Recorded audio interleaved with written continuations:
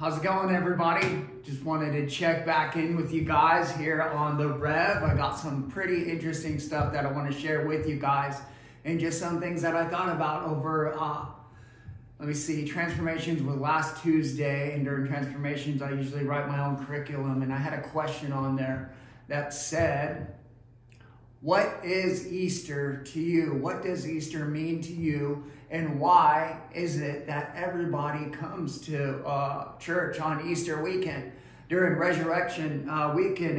And we got a lot of the typical answers, because it's the one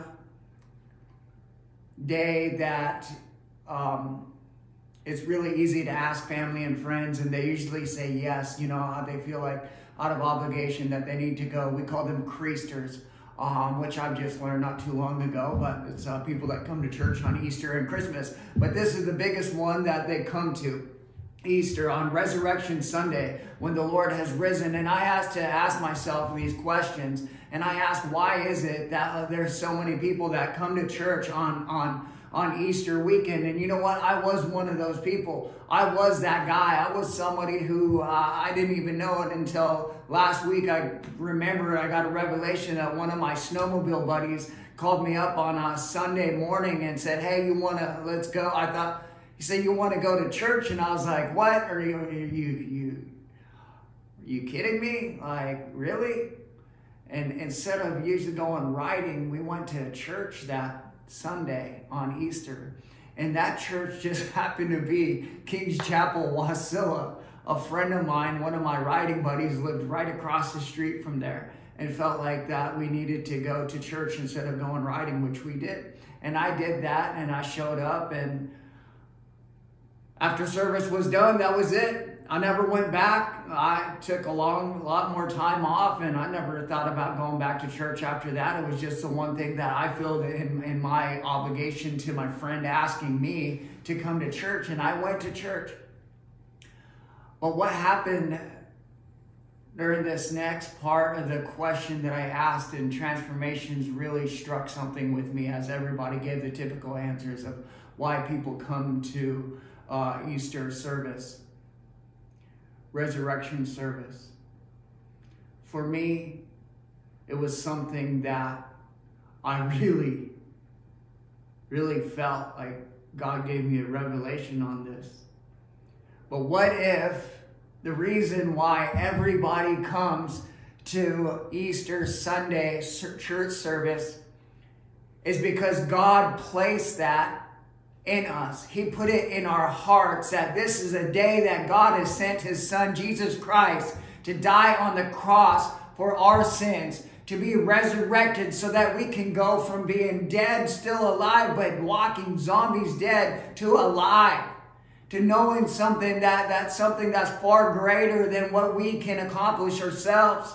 But as I thought about that, and I said, what if it is that people come to Easter Sunday because God put that in us? There's 7 billion people in the world. But what if it is that God put that in our hearts? We're all human. We're all created by God. God can do whatever he wants. But what if he put that little interest and spark in our hearts? Not because our friends and family ask us. Not because people invite us. But because it's in us. Because God placed that in us. And when I started talking about that, I got so excited. I got so excited because, you know what? It's Christ that lives in me. And even before I accepted Christ and got saved, he was giving us nudges and guiding us and directing us into a place to come, to see what he's all about, to learn more about him. To not just be creasters, but to be something more. So when I heard that, I'm so excited. I'm so excited, although yes, it is a good time to invite people. But oftentimes people, I believe, have it in their heart, and they're ready for a change, and they're ready for something more. And this is part of the reason why God sent his only son to the cross to die for our sins. Resurrection Sunday. So that there would be a day that we can all come together. that we can all feast and that we can all just learn more about him. But hey, man, I'm just telling you, I had no idea what Palm Sunday was. I had no idea what all the leading up to Resurrection Sunday was. I didn't know any of that until I started to get into my word and hang out with people that do. Good Friday, there was only one Good Friday for me, and that wasn't going to church. And so now I'm so thankful to learn more about what Good Friday is. So as we go throughout our day, as we go and learn, and as we walk into Resurrection Sunday, I just want to encourage you guys that you have it in you, that thing that you're feeling in your heart, that pull, that whatever is going on, that's from God. That's from God calling you home. That's from God calling you back into his arms so that he can show you his unfailing love. God wants to pour out his peace over you. He wants to pour out his spirit upon you. And I'm just going to end with this. I'll just pray for you guys and encourage you guys as we go into Resurrection Sunday one more day. I pray that God would stir something up in you, that it would just be, that it would be known that this is God. This is not human. This is God speaking directly to you. Even right where you're at, God is speaking to you.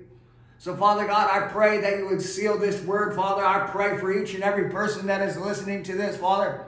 I pray that you would just continue to guide and direct their path. I pray that you would bring them into a church, Father, into a home, into your house, Father, where there are other people where they can learn more about you, Father. I pray, Lord Jesus, as salvations come to the next level here in the next 24 hours, Lord, I pray, Lord Jesus, that you would touch people in a mighty way, that they would just feel something more than just coming to service for one night. Father, I pray that you just continue to press into them, Father, as you lift them up. I pray for a guidance and a direction that can only come from you, oh Lord. Father, I pray as they wake up, as they put on their Easter outfits, as they go into service, Father, I pray that you would soften up their hearts, oh Lord.